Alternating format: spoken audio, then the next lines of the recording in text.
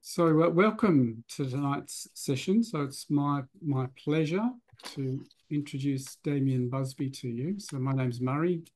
I'm one of the council members of Meditation Australia. And I see a few familiar names there popping up, which is lovely. And so I'll give you a brief intro to Damien, and then he will take over, of course. And he can describe what he's planning to do, and he has some things to share with you too. So just Damien's background, firstly. So Damien's first encounter with meditation was in a beach resort in Tahiti. He was the only student to the yoga class in that day, and the teacher decided to do a breathing meditation. I promptly fell into a deep sleep. However, it was an unusual experience and has stuck with me ever since. I was an avid reader of different spiritual traditions. Several years later, Damien came into contact with the Tara Institute Buddhist Centre, just across the road from me, actually, through a share house, and since then has been studying Buddhism and attempting to meditate. Aren't we all? Yeah. In 1986, he started teaching some of the introductory meditation classes at the Tara Institute in Melbourne, and has been doing monthly blocks each year since. As well as that, he has given talks on Buddhist meditation and philosophy at many schools, at interfaith gatherings, and has led secular meditations in the workplace. His own practices in the Buddhist tradition is taught by his teachers, the Tibetan Geshes, and over the years, he's come to hopefully gain some insights in how to introduce people to meditation, and also to understand how people react to and comprehend the instructions on meditation in many different ways. Damien continues to work as an engineer in the automotive industry, and his approach to meditation and explaining it is affected by his engineering and scientific education. So that sounds really interesting to me, being a scientist by training. So I'm very curious to know what you have to share with us, Damien. Yeah. So thank you. Yeah, thank you, Murray. So welcome everyone. I've got some notes that I put together, which are just a basis for the talk tonight. And I'll work through those and around them as well. So you're welcome to ask questions during that part, and then we'll do some meditation, and then we have time for question and answer after that. So it's great that you're learning meditation to be a meditation teacher, because it is something that can change somebody's life. So it's a very important thing to be able to do, to teach meditation. And my life was changed by the meditation teachers that I have met and engaged with, way back to, the Club Med in Tahiti, when, the yoga teacher just took the opportunity to do a breathing meditation. And I think it must have been a bit of a unique experience for me, even though I fell asleep. That sleep or that situation was something that did awaken something in me. So I think to be a meditation teacher, you've actually got the opportunity to really beneficially affect people's minds and their life. So I will just share my screen, and I'll just move that to the side. So you should be able to see there my notes. Just let me know if you can. Maybe give me a thumbs up or something if you can see that. Yeah, great. All right. So I'm not going to talk too much about some of the more Buddhist-y techniques, but I would like to share with you just my experience in nearly the last 40 years of teaching meditation in a Buddhist context, but also in a non-Buddhist context, in schools and at interfaith gatherings and in the workplace as well. So meditation, the definition in Buddhism or in Tibetan Buddhism is that it means to familiarize or to habituate, and it explicitly identifies that as to a virtuous object. So in a way, it is restricting the definition that it is to habituate or to familiarize your mind with virtue or virtuous object. So you could say, for instance, that anger is a form of concentration or a form of habituation, but it's a habituation to a destructive object or a negative object, a non-virtuous object. And so it's the result of it is that you become disturbed. So here, meditation definition is restricted to being the habituation towards a virtuous object so that its outcome is beneficial. And meditation as a tool is right throughout all of Buddhism. And two basic divisions: single point concentration and analytical meditations. But the important thing is that meditation in the Buddhist context has a purpose. And so before any meditation, we are encouraged to generate a good motivation. And so just in regard to that, one of the great Buddhist teachers, Shantideva, said way back in the year 760, he said, if all I want is a little mental happiness, I should just devote myself to gambling, drinking, and so forth. So it's important, because I think many people treat meditation as just something that for the 1 minute or 5 minutes or 10 minutes, that there's a momentary benefit and that's it. But it's important that meditation actually can be far more beneficial than just that momentary pleasure or momentary relaxation. And certainly in Buddhism, we are encouraged to motivate ourselves for something well beyond just the 1 minute or 5 minutes or 10 minutes of the meditation. And we can say that the ultimate purpose of meditation is to overcome suffering for all living beings. So we can say that. In the shorter term, we can develop mindfulness and alertness, and they're qualities that enable us to become aware of our own state of mind and our actions, and so we can become a lot more skillful in our actions and a lot more self-aware.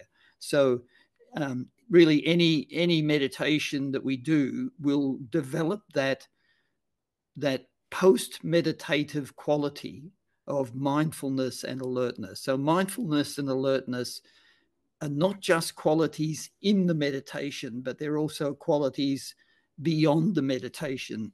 And the more we meditate, the more those qualities develop in our daily life.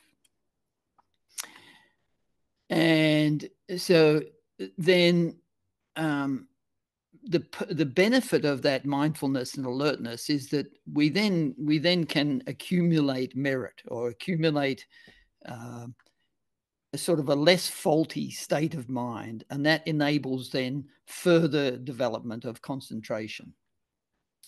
And concentration progresses, and it develops into a level of concentration called calm abiding. So I'm not using the Sanskrit words or the Tibetan words even, but calm abiding is the name for a very powerful level of meditation that becomes associated with a mental and physical sense of bliss due to the power of that concentration. So this is quite a high level of meditation. None of these things I possess, just for your interest. None of these qualities I actually possess, but I've been hearing about them for 40 years now. So, but unfortunately, I do not have these states of meditation.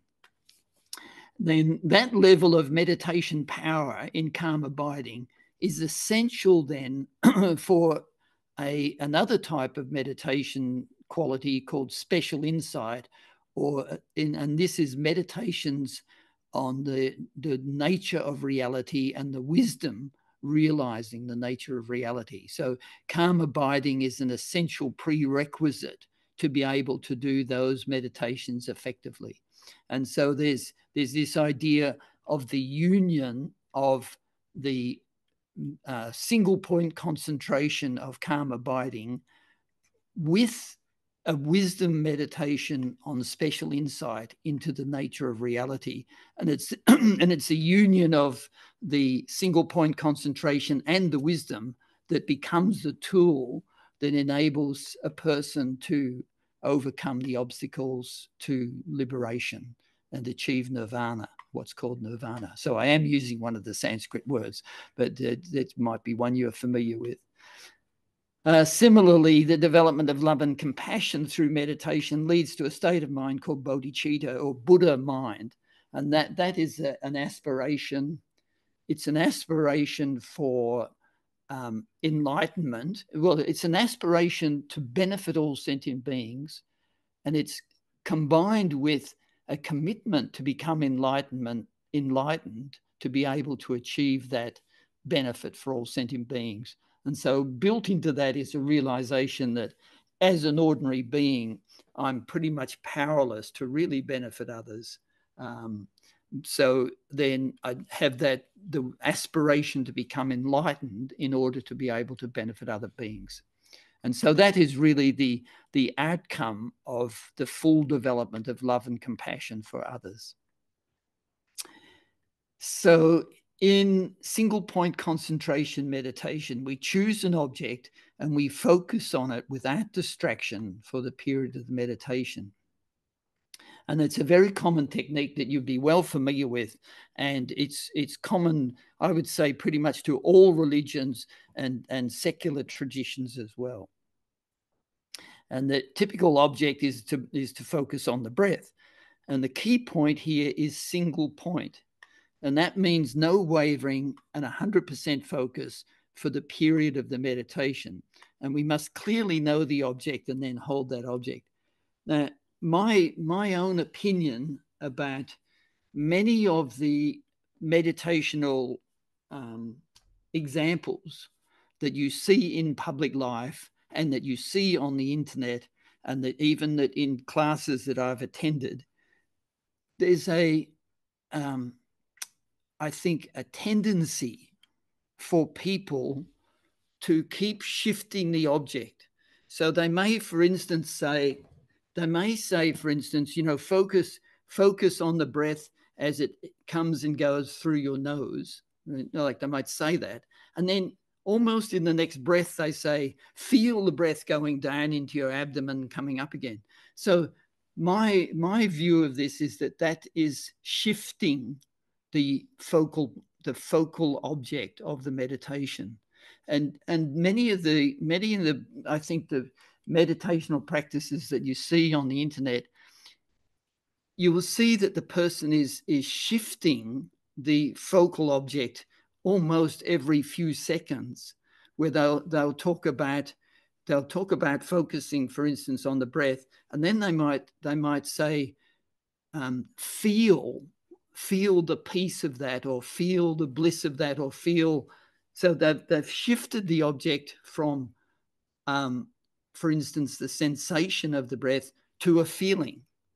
And I just, it's just my opinion, but I think there's a really problematic situation in many of the meditational instructions where it's not single point focus, but the object of meditation is changing quite rapidly, and people are moving from one thing to another.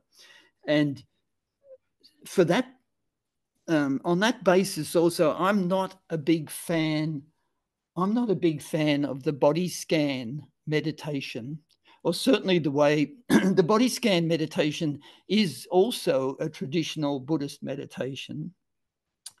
But I'm not particularly a fan of the way that it's done in many situations, because to me, it becomes a little bit like a drive up to the Dandenongs, that you're sort of going along, you know, look at this, and then you go a bit further, look at that. And so it's sort of this, a bit of a tourist drive, just working your way through the body and looking at the different muscles and trying to relax them.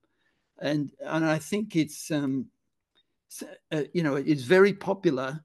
And certainly I've been in the workplace doing meditation, and people are saying, you know, please do the body scan, do the body scan. But I feel it's sort of like a little bit of almost like a tourist drive through the body as an entertainment, and not particularly conducive to increasing focus. So anyway, that's a personal opinion that you may or may not think much of, but I just thought that's something I would share.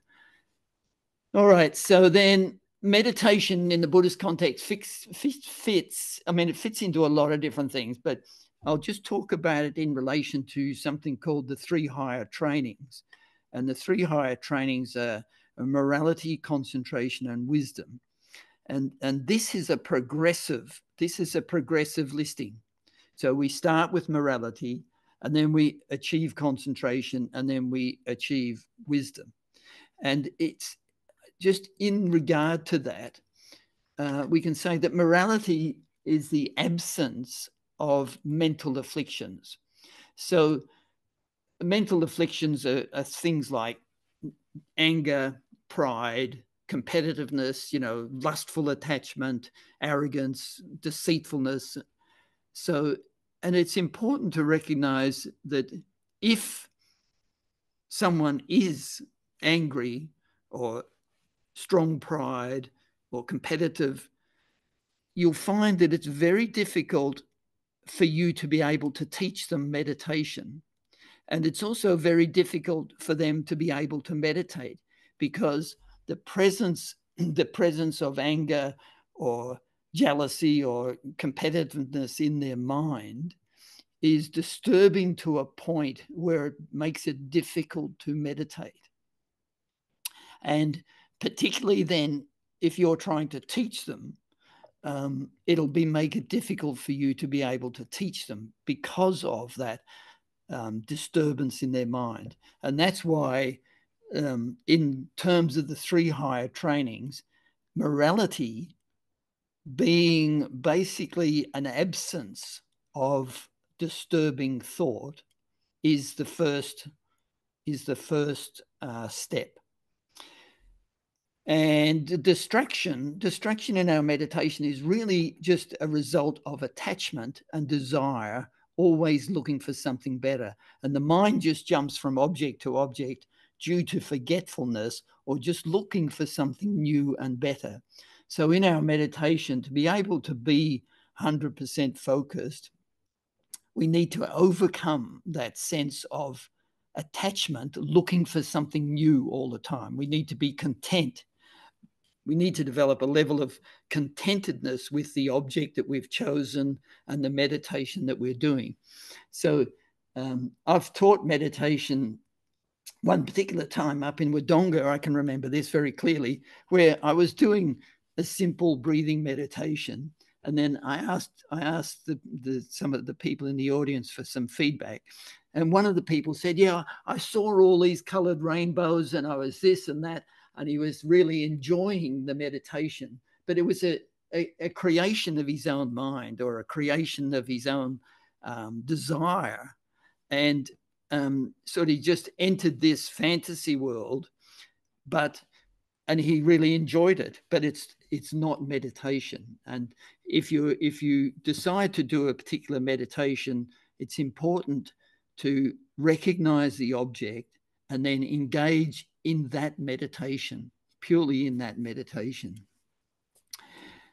And so one object of meditation, one aim of meditation, is to develop this thing called concentration.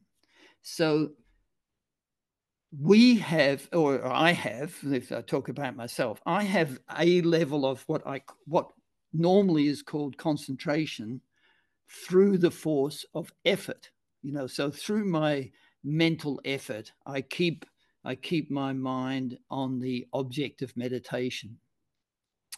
But the mental factor of concentration is described as a factor in the mind that enables the mind to stay on the chosen object without effort for as long as desired, and no distraction enters. So technically, this mental factor of concentration is actually a significant achievement for a meditator.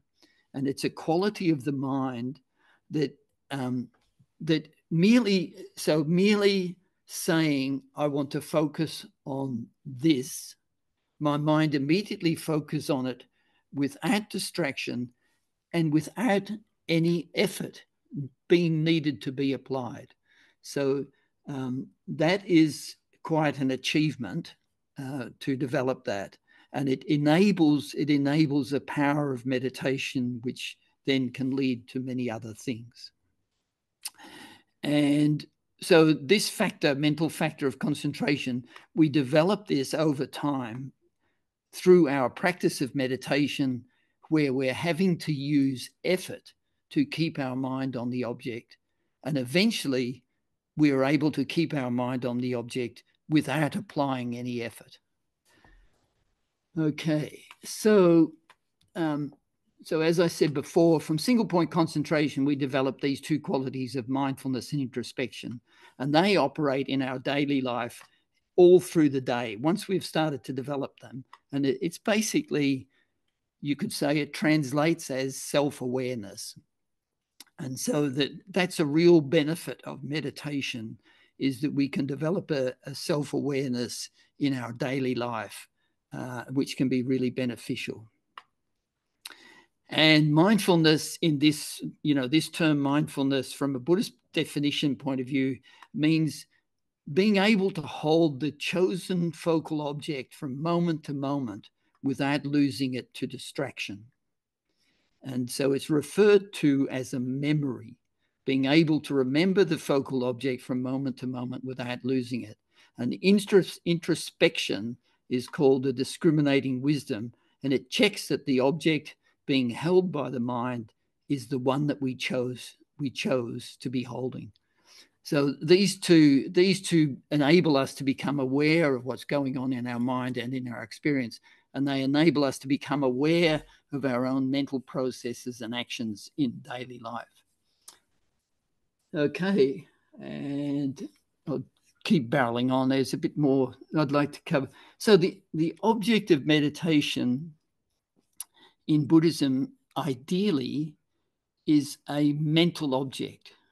And I just want to talk about what a mental object is. So, for example, if I have an orange and I see the orange, then I'm cognizing the orange through my sense consciousness, through my eyes. And then if I put the orange to the side and I recollect the orange, I'm bringing the recollection of the orange into my mind. And that recollected object is a mental object. And there's quite a difference between the mental object and the physical object. And so in meditation, ideally, the object that we should choose is a mental object. And so, for instance, in Buddhism, if we were meditating on the Buddha, we initially study a statue or a painting, and then when we are familiar with that, with the detail of that image, we then recollect the image and we focus on the mental image of the Buddha in our mind. And so there's quite a difference between meditating on a sense object and meditating on a mental object. So my teacher, Geshe Doga, gave this explanation just recently about what is a good meditation. So in our mind, when we're meditating, we have a subjective mind, like my experience or my mind, and then there's the meditational object. And so we have this thing of I am focusing on the meditational object. So there's this separation of subject, the subject me, and the object of meditation. And a good meditation, according to Geshe Doga, is where the subject and the object become one. There's no gap between the mind meditating on the object and the object itself. No separation, no difference. So it's like the mind and the object become mutually absorbed into each other. And so all the dualism of subject and object is removed. So to be able to do this, we have to be very clear about the object that we're focusing on, and that the mind that we're using is a mental consciousness, not a sense consciousness. And so the object has to be this mental object, as per what I just mentioned before. And the object and the mind merge together. Yes, so sometimes when you're meditating, you might suddenly feel that the mind and the object you're meditating on just become one. Okay, so that is something to work on, to remove the gap between my mind or my perception as the meditator and the object that I'm meditating on, so that they sort of merge to become one thing. Then just in terms of time limit, quality is more important than quantity. So even if we start off only meditating for 5 seconds, that's fine. And this, the idea of sort of saying, I'm going to sit down and meditate for 20 minutes, in practice, it's most likely going to be 1 minute of meditation and 19 minutes of daydreaming, or 19 minutes of sleeping, or 19 minutes of going through your shopping list or something.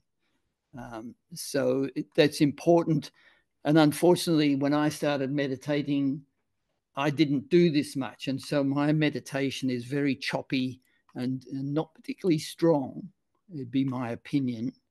And so unfortunately, to some degree, I habituated myself to distraction rather than habituated myself to good meditation. And then analytical meditation, just to mention that we choose a subject and we use our wisdom and our intelligence and knowledge, and we examine that subject in lots of different ways so that we develop some understanding or wisdom, or we come to some conclusion. And so examples of that, for instance, would be to examine the faults of anger, or the nature of reality, or why is it beneficial for me to develop love and compassion for others. So these are typical sorts of meditations that we might do. Okay, so that's my sort of general presentation for today. And we'll now do some meditations. But has anybody got any questions or anything they would like to ask?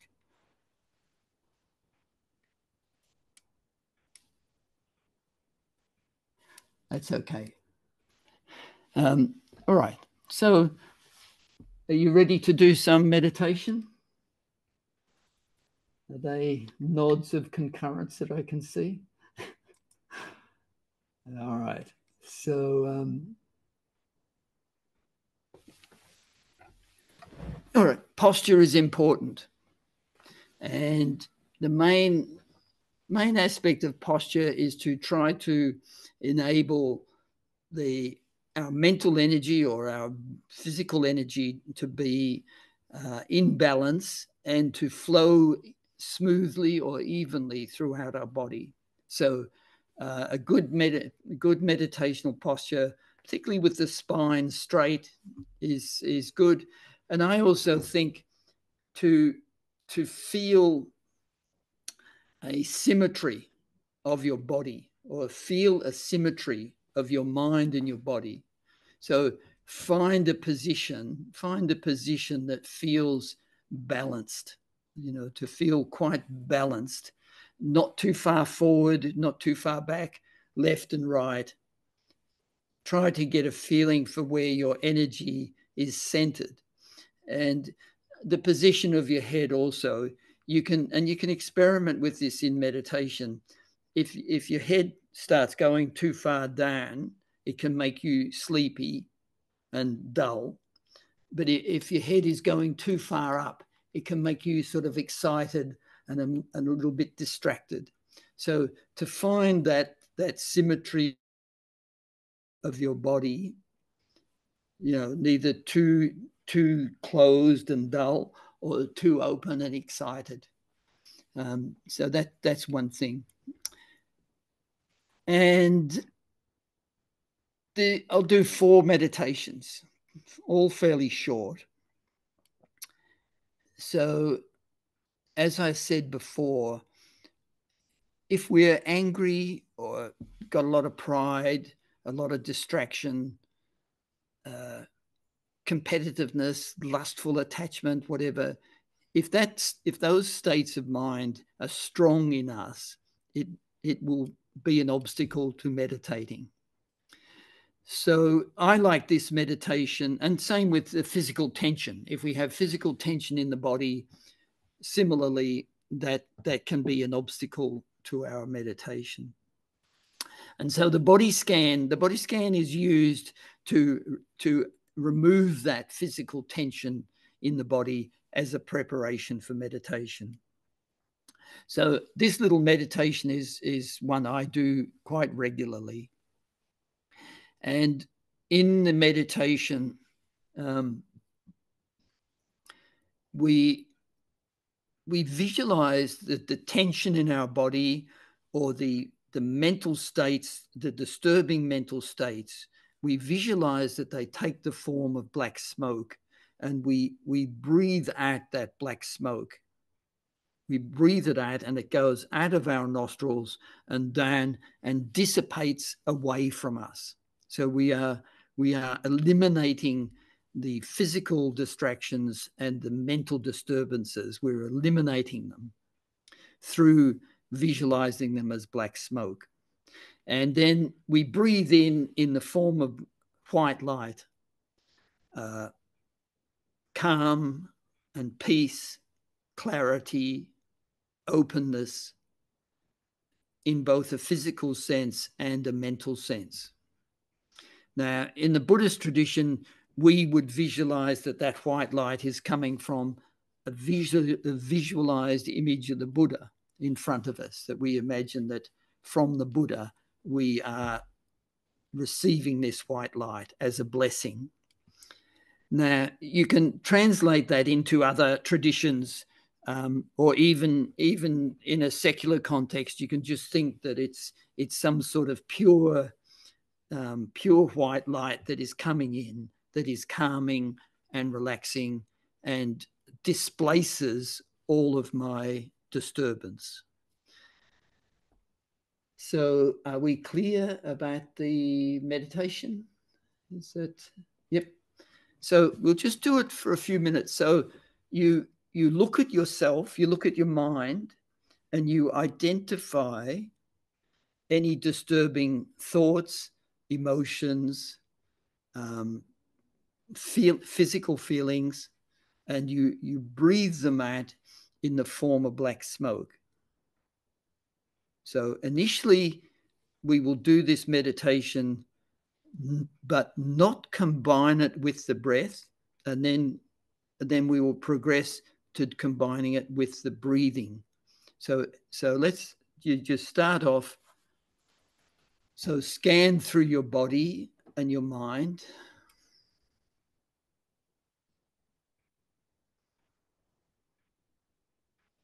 And identifying any tension or negativity in your mind, any disturbance.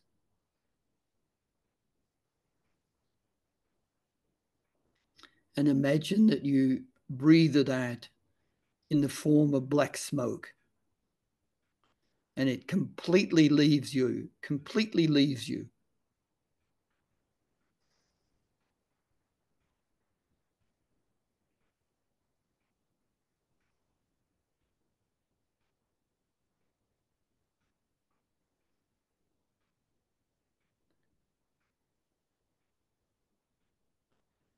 And then imagine that you breathe in white light that completely fills your body, composing it of light. So your body becomes completely composed of light, and your mind completely clear and open and bright, like composed of light, open and clear.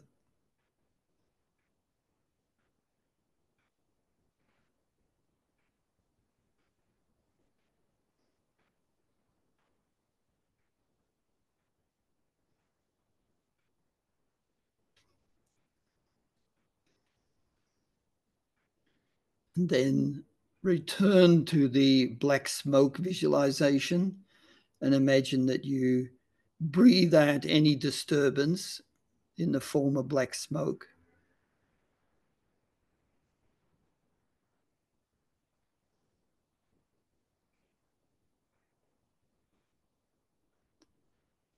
And then breathe in the white light.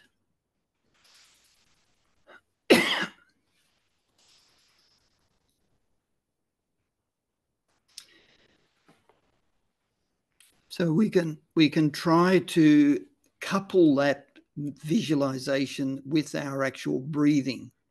So as we breathe out the black smoke and all of our disturbances leave us, and we breathe in this clarity and blessing in the form of white light that completely fills our body and mind.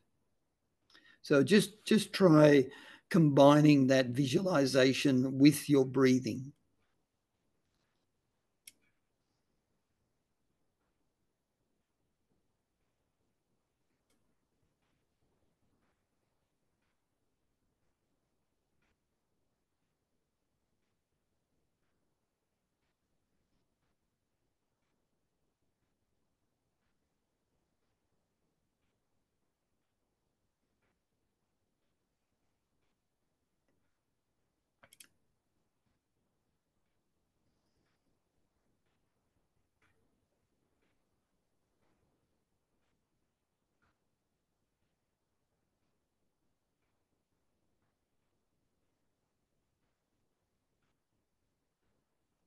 And finish the meditation with the breathing in of the white light, and imagine that you are completely free of all of these disturbing thoughts and physical tension, and just rest in that state of being very clear and open and free of all tension and free of all disturbance. So just rest and enjoy that state for a moment.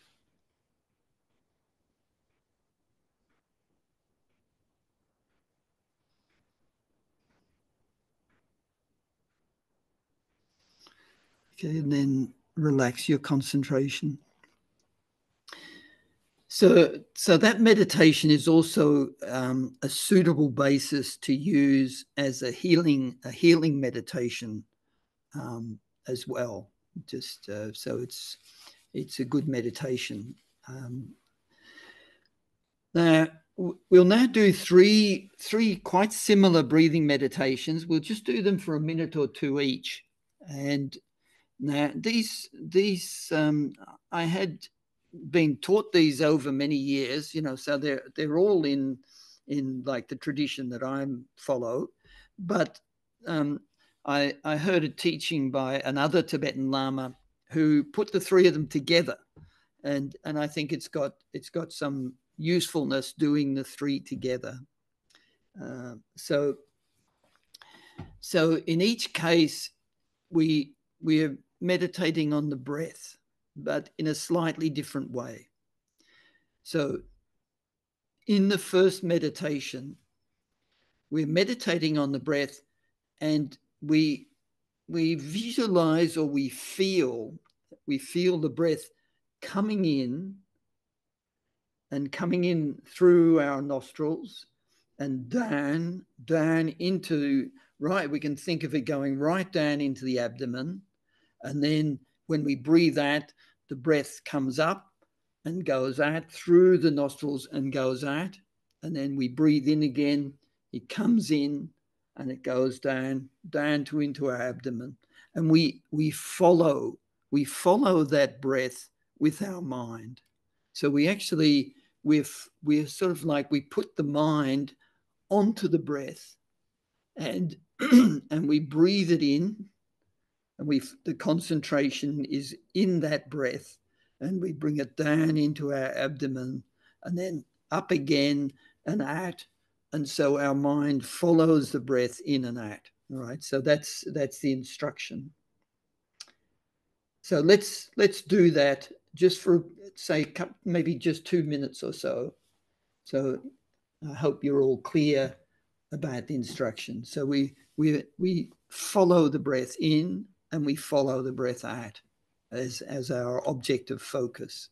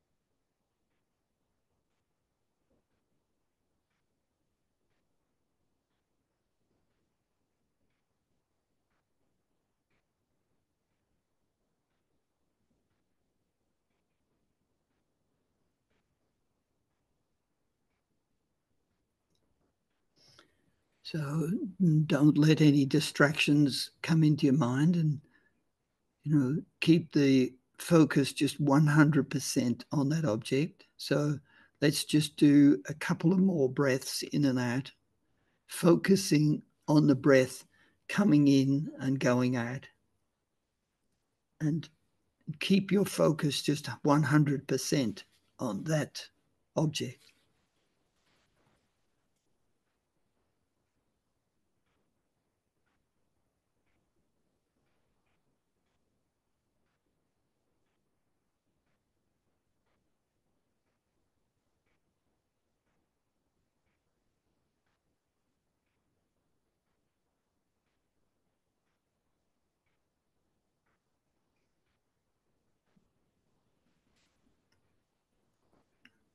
So you can relax your concentration.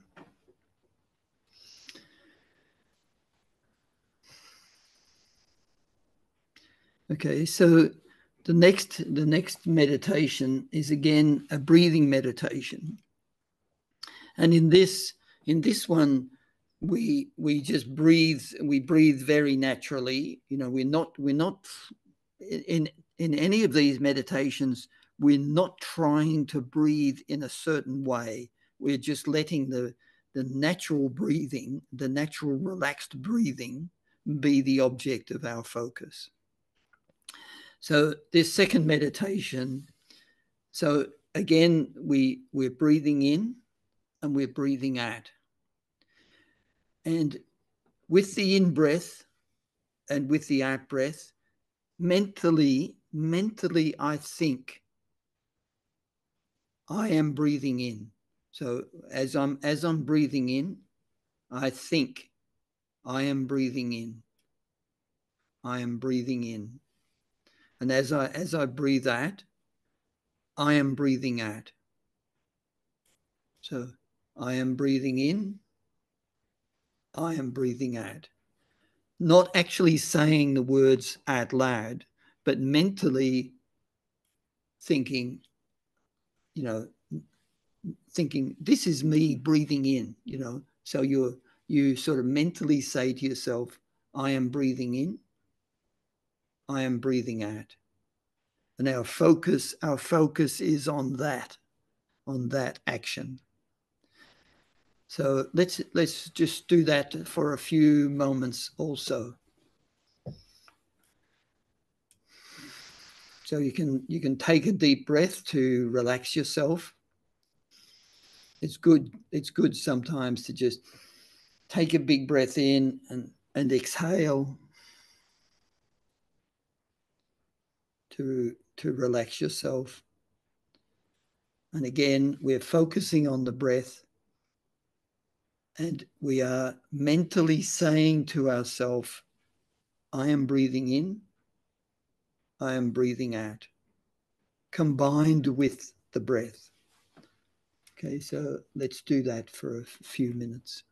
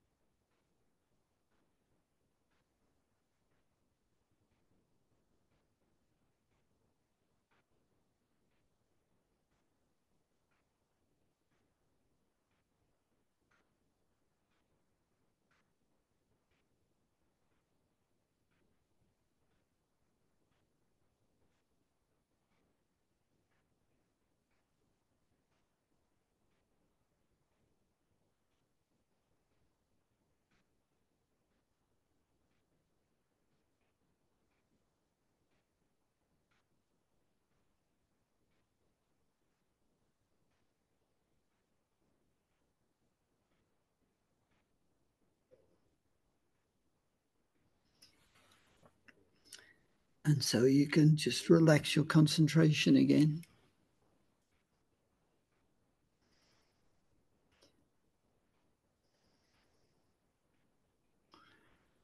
So the third breathing meditation, in this case,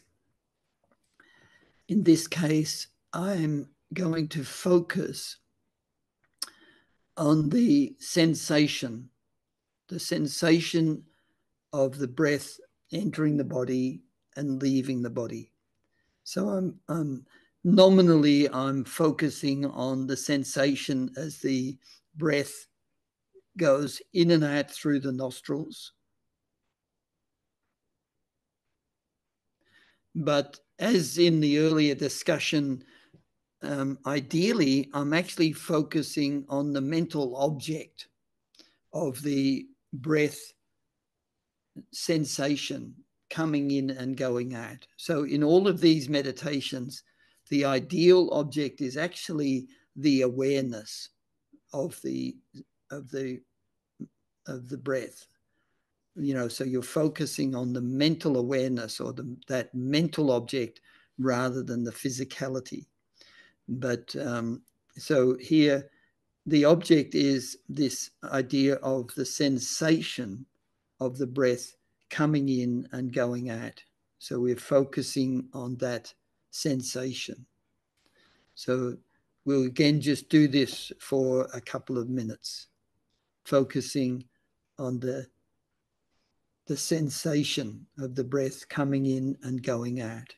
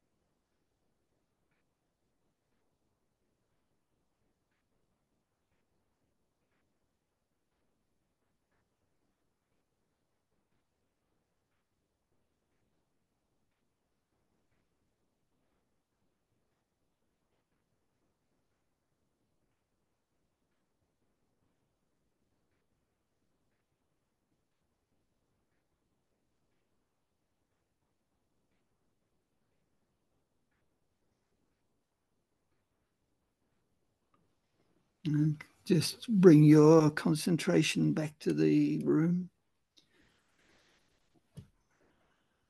Okay, so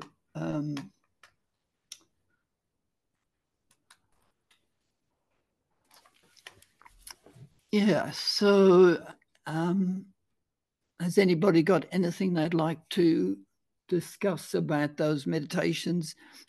In particular, if you had a favorite of the three.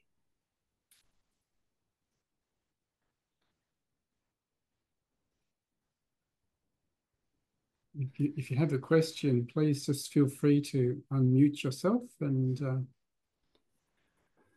away you go.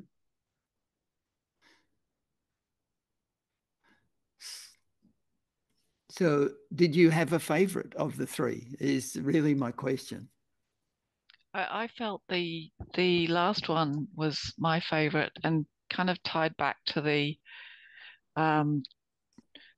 never ending attempt to, in the non-dual thing that you were talking about just before we went into the meditations. Yeah. Because I felt it was closer to being able to move towards that. Yep. Yeah. Anybody else? You know, I like the tip of the nostrils. There's sort of a sense of observing the passage and that, you know, the little switching that you notice that happens. And when you stop breathing in, you start breathing out. There's a lovely little pause. So just more conscious of it from a different perspective, I suppose, for me. And what about some of the others there?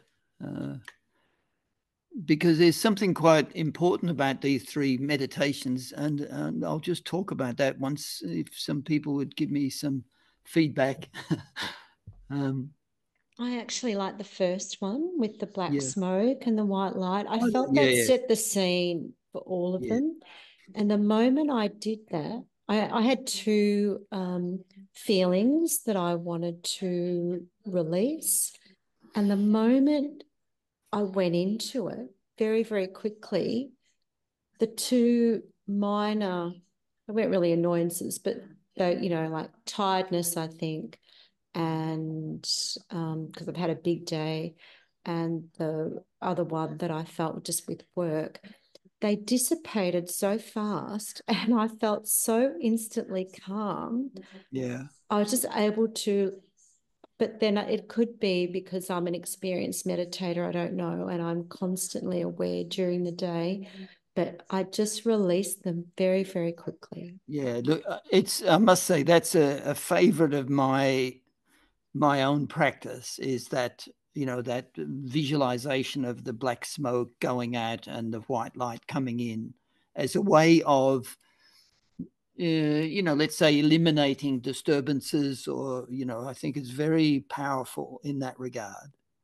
But so the three breathing meditations we did, one was sort of visualizing the breath coming in, right in, and then out again. And the second one was associating the verbal "I am breathing in, I am breathing out."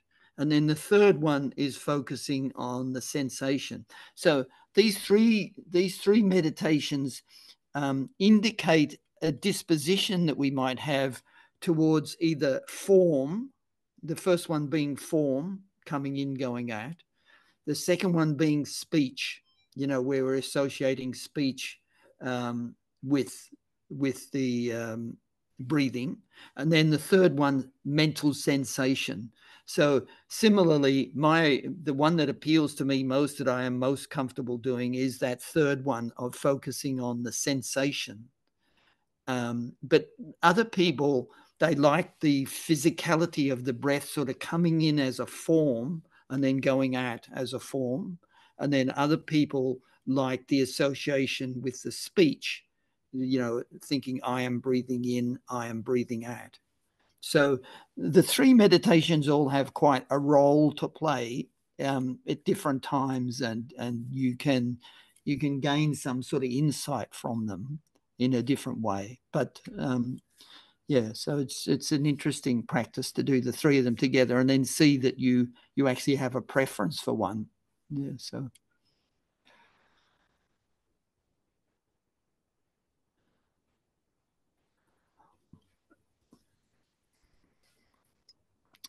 Anybody else like to offer some comment or any questions? I really enjoyed I felt more attracted to the one where you're using the words. Yeah. I'm breathing out. I've actually done that one before, and it just helps me focus a lot better. Yeah. And I don't know if you're familiar with the teacher Thich Nhat Hanh. He does a meditation associated like that with that.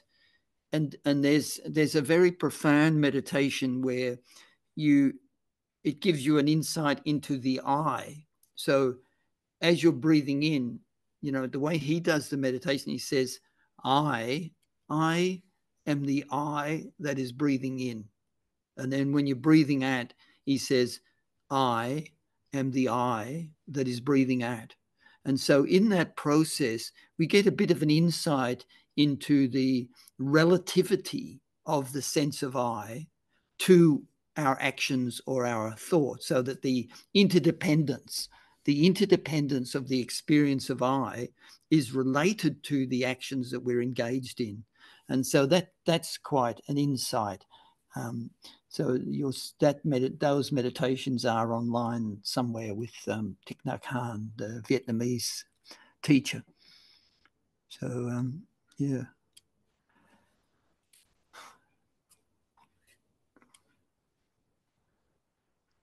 So Thich Nhat Hanh, he also has a lovely little meditation talking about the breath being like playing your violin.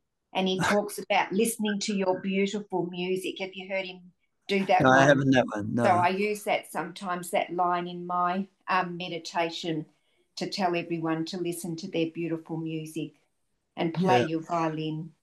And you can play at any time. Yeah. No, he's very good, I think. Yeah. Great teacher.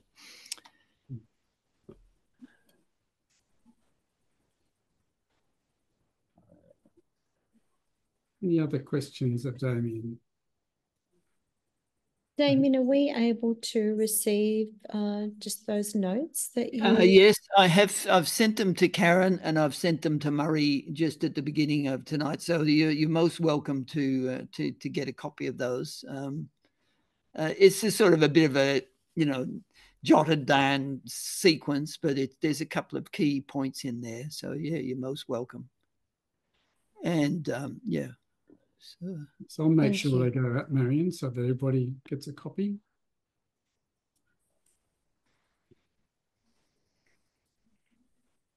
Well, thank you very much, Damien. I do have one question I wouldn't mind asking, and I appreciate we're kind of at time, so if people feel they need to go, then please feel free to. But my question is, you've been practicing for a while, and I'm always curious about what it is that sustains you and motivates you, if you like, your purpose that keeps you going to the seat and sitting and learning and teaching.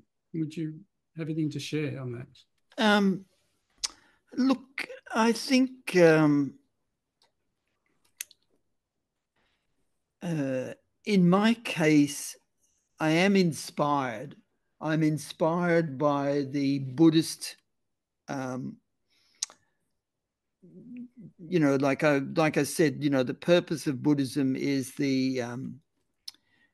to achieve the end of suffering for all beings. And so I think that is, some aspects of that do appeal to me, and particularly the working of the mind. So like as an engineer, even right from the beginning, the explanation of the mind and the way the mind works, and this whole idea of the mind holding an object. And so like for instance, the experience of anger comes about because my mind is focusing on a negative object, so holding a person as somebody who wants to hurt me, or holding the circumstances that I perceive as being hurtful, and the mere fact of me holding that is what creates my anger. And that if I'm able to not hold that negative object, then my anger will dissipate.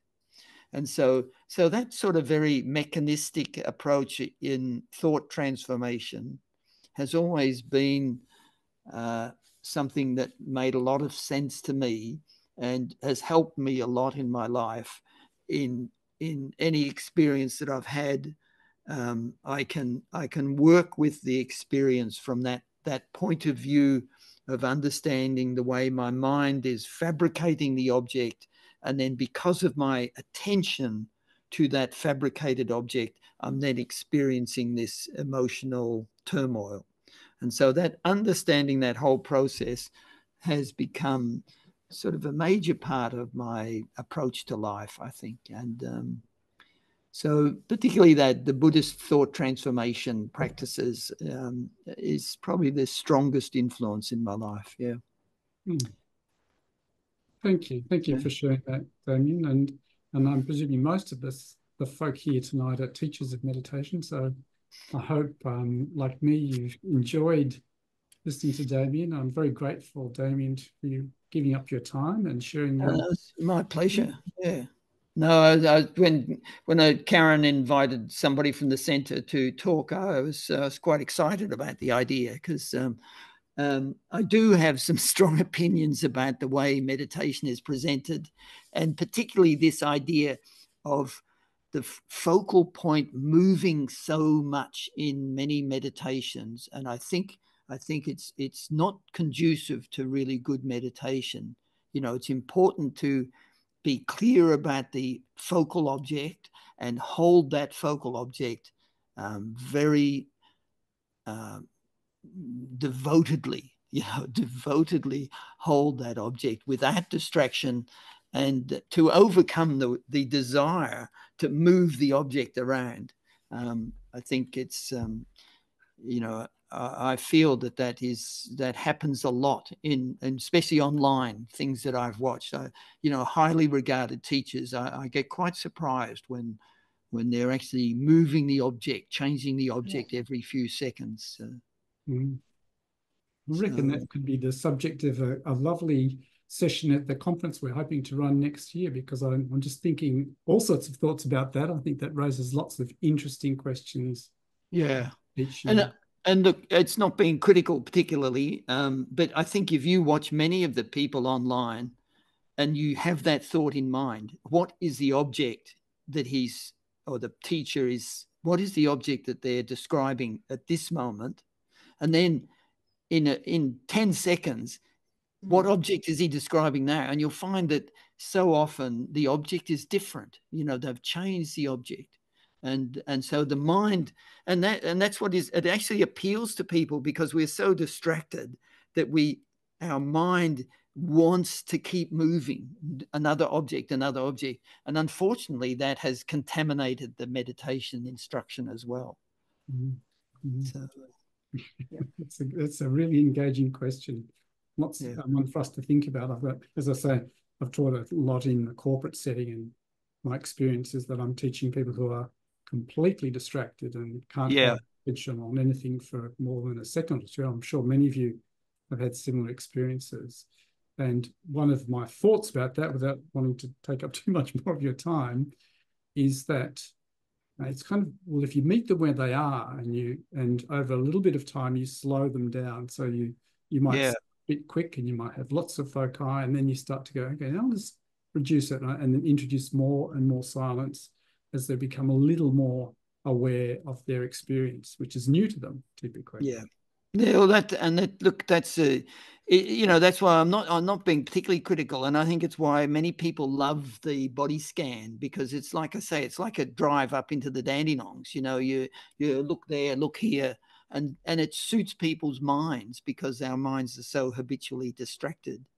But you have to be clear that that's not necessarily meditation. It might help the person relax a bit, but to be clear that it's not really single point meditation, you know, as I was describing. So, but yeah, look, it's a complex question because you're dealing with the public as they are. So that's right.